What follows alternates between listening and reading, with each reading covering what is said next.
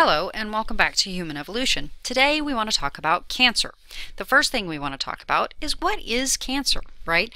It's a class of malignant diseases, but what they all have in common is that you have uncontrolled cell growth, right? The cells proliferate in an unrestricted manner. Okay, this forms a tumor. Abnormal cell growth. Okay, and a tumor is a collection of cells that actually have no function. And tumors come in two types. There are benign tumors and there are malignant tumors. The malignant tumors are the cancer tumors. A benign tumor remains where it forms. It doesn't mean that tumors can't cause problems even if they're not malignant. I mean, they can. But really the key to a malignant tumor is that it can spread to other tissues, right? And so little pieces will break off and it will establish itself at a new site. Now, what causes this?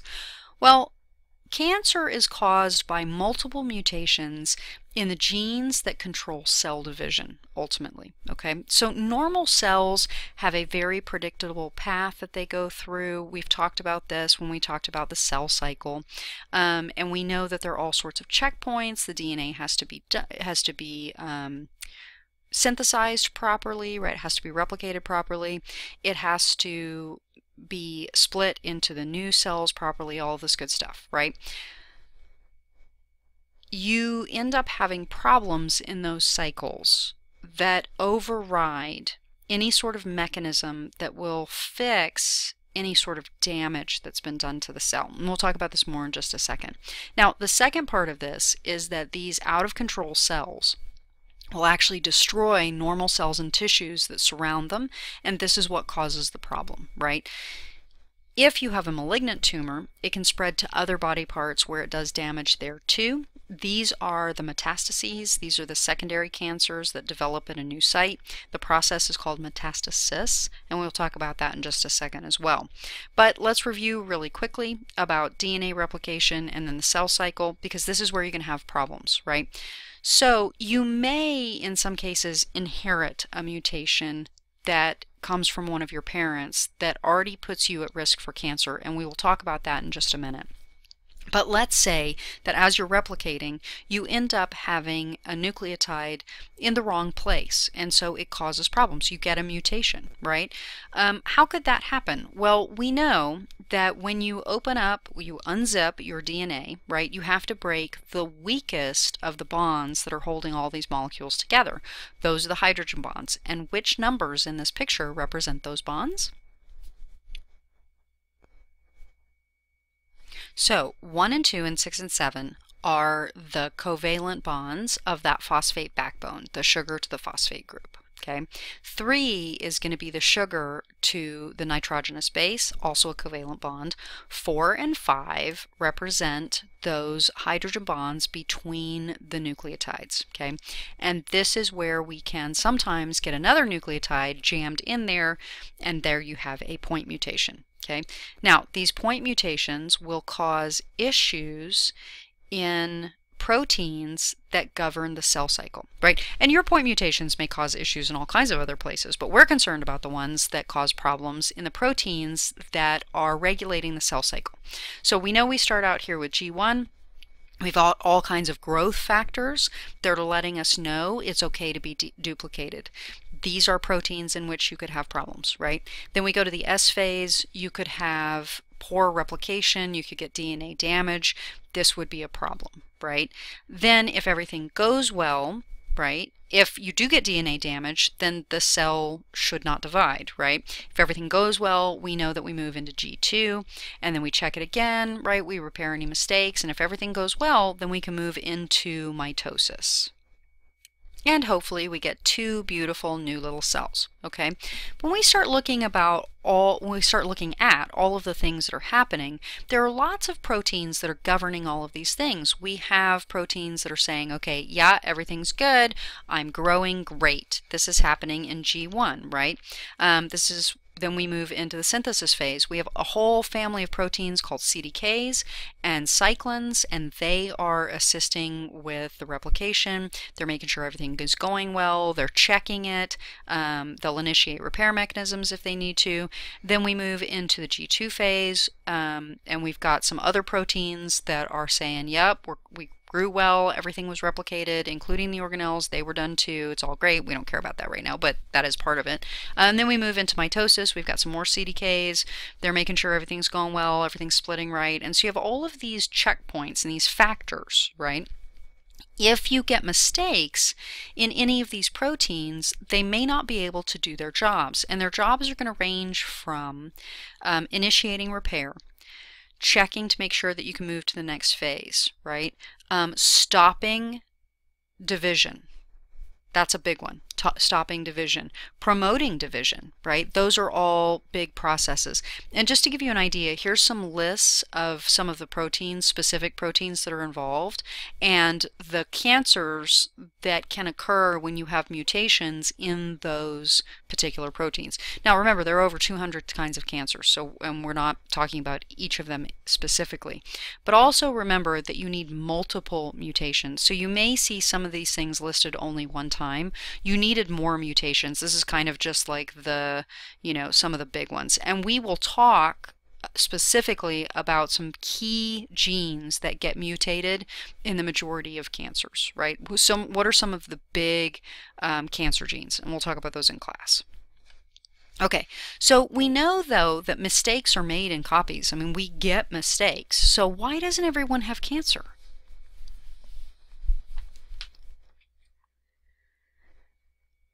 Well, it turns out that you actually have built-in DNA repair mechanisms, right?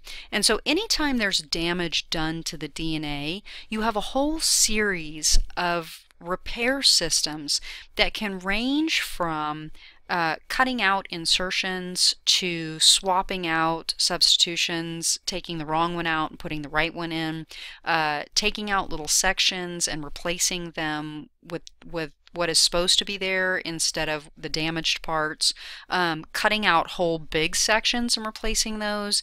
And then if none of those things work, right, then you actually have another set of proteins that's like, nope, couldn't fix it, we're done, and it initiates either G0, which is senescence, and so the cell can continue to function, it just won't ever divide, or it'll actually initiate apoptosis if the cell is damaged badly enough. Okay, so what are the risks, right? What are things that make it more likely that you will get cancer?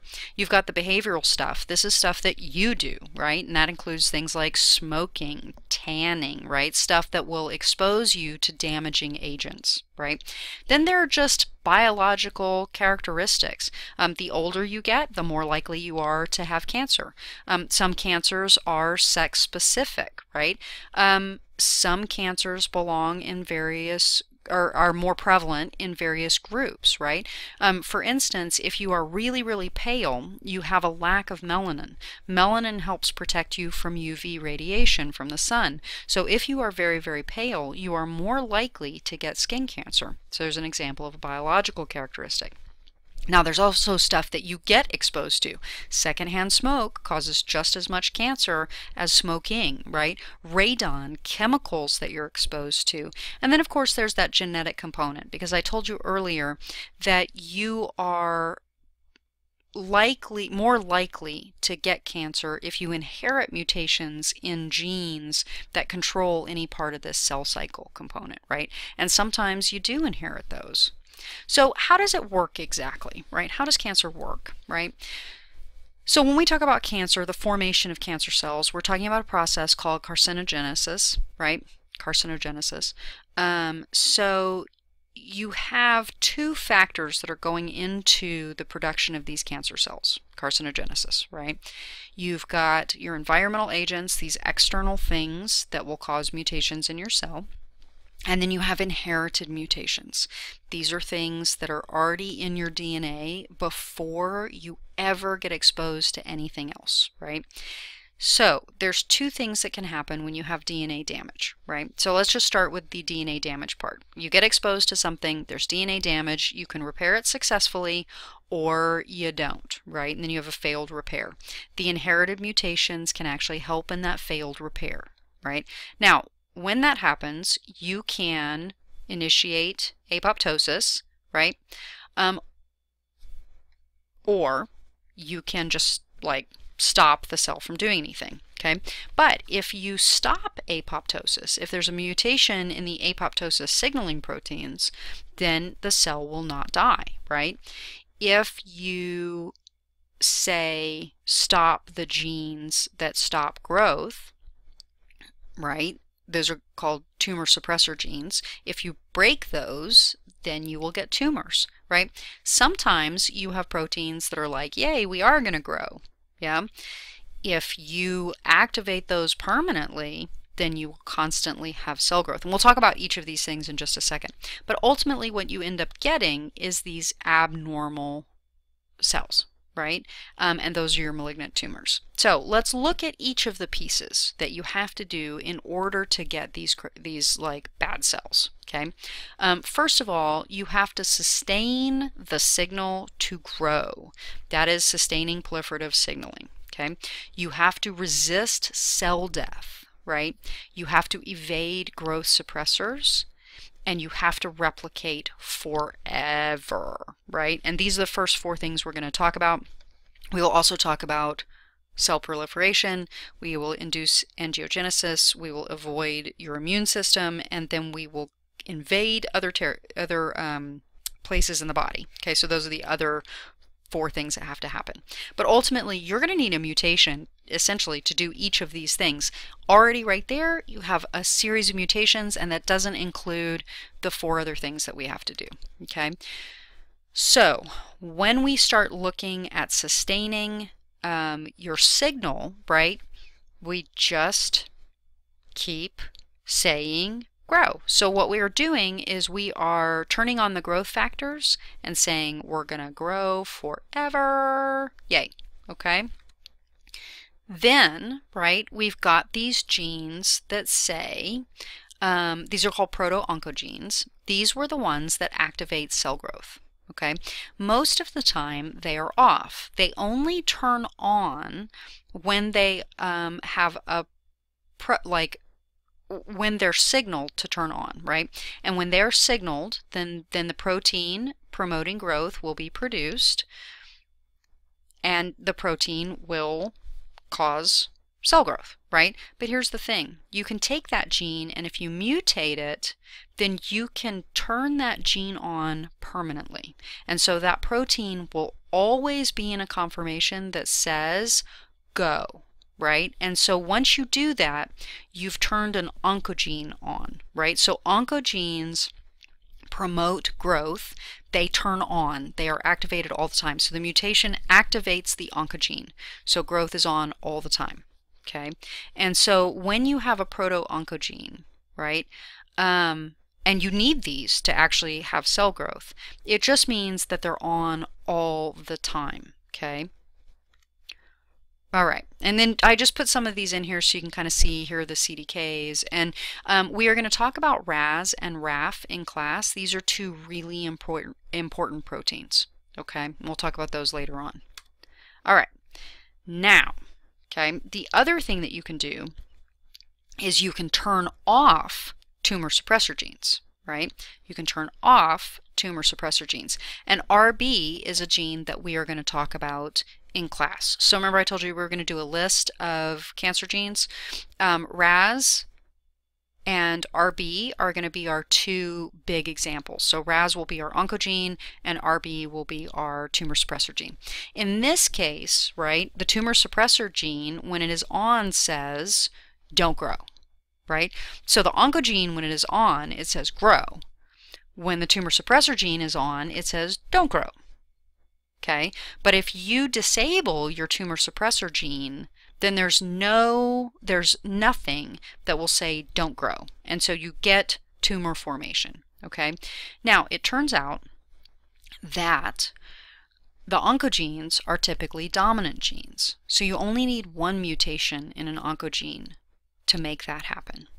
Tumor suppressor genes are typically recessive, and so you really only need so you need both of them, both copies, to be mutated. So you could actually inherit a mutation in a tumor suppressor gene and be fine, right? If you get another mutation in your other one, because remember you have 2 of each, that's when you start having problems. But someone who didn't inherit one has to get 2 mutations. Someone who inherited a mutation has to only get 1 mutation, so it's more likely that they will develop cancer. This is what we mean by having a predisposition to getting it. Okay, P53 is another one of the genes that we're going to talk about, and P53 regulates DNA damage. And so when P53 is activated, then cell division is going to stop because there's too much DNA damage. The DNA repair mechanism comes in, and then P53 is like, you know, okay, it's fine, you can grow or not. If the damage is too great, P53 is going to trigger the destruction of the damaged cell, right? If P53 is shut off, you have cell growth, uncontrolled cell growth. So P53 and RB are both tumor suppressors. Okay, so let's talk about cell proliferation. All right, what you need here are cancer stem cells, right? Basically, when we talk about cell proliferation, we're talking about having cancerous stem cells.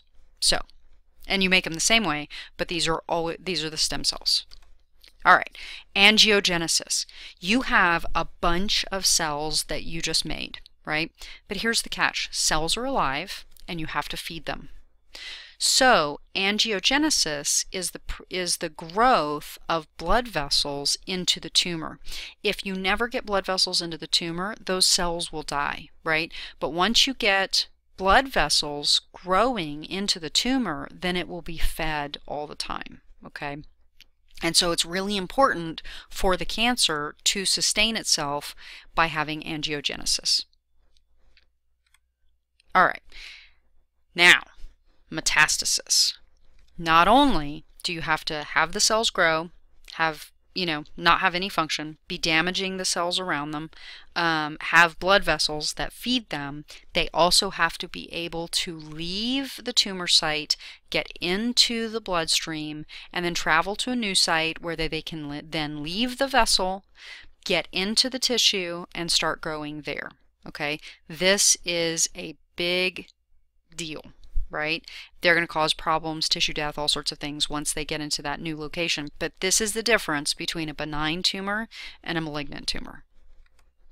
Okay, the last thing, you have to avoid immune detection. So I've also highlighted resisting cell death here too, right? Because we resisted cell death when we were talking about all that DNA damage, right? But the immune system, when a cell is abnormal, you have this, so you've got the, let's just back up a second. You've got the internal signal, everything has gone horribly wrong within this cell, let's destroy it. Okay, that's the internal signal, okay? But the cancer cells are not like regular cells. And so you have to also look at them from this external environment. The immune system, right, the cells in the immune system are going around and they're making sure that everything is okay, it's all your stuff, it's very exciting. And typically it would see a cancer cell and say, whoa, whoa, that's not right. And you'll get an external apoptosis signal, okay? But cancer cells avoid being detected by the immune system, and so they avoid that external apoptosis cue too, okay? And so we know that when you have programmed cell death, right, the cell will essentially implode and dissolve, right? But when you have a cancer cell, it hides essentially from the immune system, and so the immune system never picks it up, never gives the signal. All right, so here's your next question. Potential cancer therapies are being developed to target all of the following: inhibiting the growth-inducing RAS protein, blocking enzymes that allow cells to pass through vessel walls, inhibiting the growth of new blood vessels, blocking external signals that continue tumor growth, or transplanting healthy cells from a donor to replace cancer cells. All of these other things, A through D, are great, right? And they're things that we're all doing. Transplanting healthy cells from a donor to replace the cancer cells, not so great, because the donor cells don't belong to the individual, and so the immune system is going to attack those. Having said that though, one of the things that we're starting to do is take out cells from an individual, and this is called gene therapy. And then you replace all of the bad genes through genetic engineering, and then you take these healthy cells from the patient and try and replace the cancer cells. So that's something that we can do, but having healthy cells from a donor, that's not really going to work very well for cancer. It can work for other things, but it can't really work for cancer. Okay, so on that note, there is lots of research that's being done in how to prevent and how to treat cancer. And so over time, we've actually seen millions of cancer deaths being avoided, right? And in some cases, it's because the treatment is so much better. In some cases, it's because cases are actually avoided entirely. But when you're looking at these graphs in particular, we're talking about treatments, right? And so cancer is a huge problem, right? At least 1 in 5 of the most common cancers globally can actually be prevented simply by behavior. Okay, so there are lots of things that can be done around the world, but about 8 million people every year die from cancer. Okay, and so it is still a huge issue globally, right? Although in developing nations, we see much more risk from communicable diseases than we do from cancers. But as communicable diseases start being more under control in developing nations, then deaths will be more from cancer, right? Because that is sort of the deal. When we start looking at the 2017 estimates, for instance, you can see that sex-specific cancers were really the big problem here in the United States, but then quickly following that are going to be your lung cancers, although that is way down. That is way down from what it used to be. And this comes from simply not smoking. But here's just like a little breakdown. And the reason that I put this chart in here, this data, is so you can see that lots of cancers are actually more survivable than they used to be, right? And so if you look at here, lung cancer is only 12% of the new cases for females, but it's responsible for 25% of the deaths, while 30% of new cases for females are breast cancer, but only 14% of death, right? And so that kind of shows you that breast cancer is more treatable, right, than lung cancer. Okay. Ultimately, what is the most avoidable type of cancer? Well, skin cancer, lung cancer, and cervical cancer actually are all avoidable, right? Cervical cancer is avoidable by getting things like the vaccine for HPV because it is transmitted by a virus, yes? Lung cancer related to not smoking. The most avoidable type of cancer, though, happens to be skin cancer, right? Because exposure to the sun is the main cause of skin cancer, and 1 in 6 Americans will have skin cancer, and it makes it in some ways the kind of the most common cancer, but it's really really preventable. It's also really treatable. If you catch it early, you can actually have it removed. But prevention is really the key. So you avoid prolonged exposure to the sun. You plan your activities so you're not in the sun when it's at the peak, right? You use sunscreen, you don't tan, you wear appropriate clothing, and you get screened if you think that you are at risk. Okay. Now, having said that, lung cancer also really, really preventable. Lung cancer actually causes more deaths than any other cancer. And the #1 cause, of course, is smoking. Smoking, smoking, smoking. Now, the reason, though, that it's not like the most preventable type of cancer is because air pollution, radon, environmental factors, genetics also play a role in your likelihood to get lung cancer. So there's some other factors involved, but smoking is a huge deal, right? So really taking anything not like air into your lungs affects your lungs. But point being, though, is that smoking is really a problem.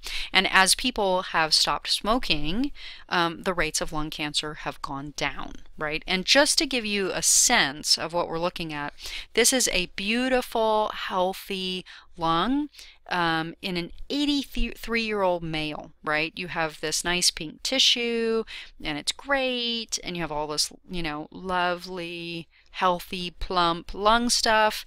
This is actually what lung cancer looks like, and you have this discoloration and the black from the tar and all sorts of things that are actually in the cigarettes themselves, but this is the diseased tissue. And you can see all these tumors here, and this does not look lovely and healthy like this. It's not good. Okay. So that is it for cancer. If you have any questions, please ask me in class, and we will discuss the genes that contribute to cancer more in class. And thanks for listening. I will see you next time.